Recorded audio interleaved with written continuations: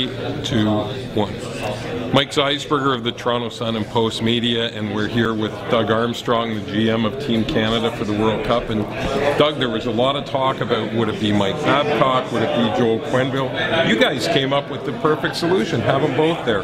How much thinking went into this whole process? Well, obviously we started to talk about it last year, and then through the summer when Joel won the Stanley Cup, we talked about both guys being the head coach, and then after more dialogue and more discussion with our management staff, we felt that I had a conversation with Joel, and he understood the quandary that we're in and said he'd love to be part of it in any fashion, which really showed the class of Joel and opened up the door for this marriage of really the two top coaches in our game, at least gold medal wise and Stanley Cup wise over the last few years, and then to round out the staff with both guys were comfortable with was really important for us. And I think Mike and Joel have got a really good staff to work with. You've been part of the past two Olympics, gold medals.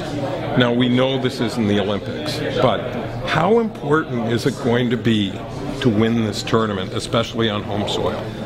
I think it's going to have the same flair not worldwide as the Olympics, obviously, but I know in Canada the people are going to be very excited, and there's an expectation for us to put a product on that can win. And I think internally we know that's a little more difficult than people may think it is. There's some great teams out there, but with this coaching staff and talking to a few of the players during the season that I've had a chance to bump into, they're viewing it as something that they love to continue the winning success that Steve Yzerman built.